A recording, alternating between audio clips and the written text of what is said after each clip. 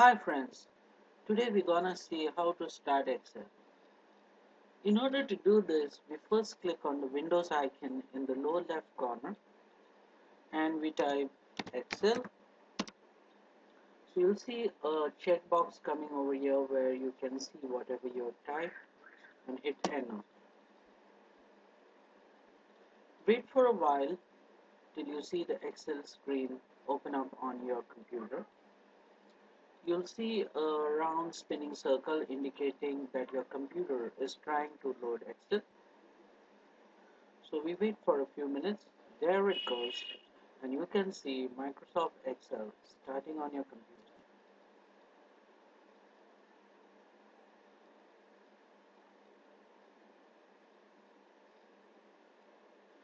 It takes a while because in the background it has to do all the settings required in order to ensure that Excel is up and running with its huge sheet of rows and columns.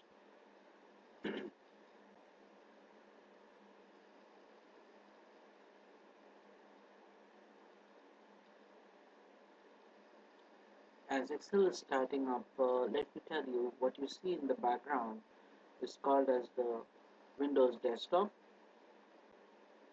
and all the small text which you see over here is called as the icons, and some of them are kind of shortcuts for programs like Corel Draw, some games, control panel, and so on. So here you go, and here you have the screen of Excel.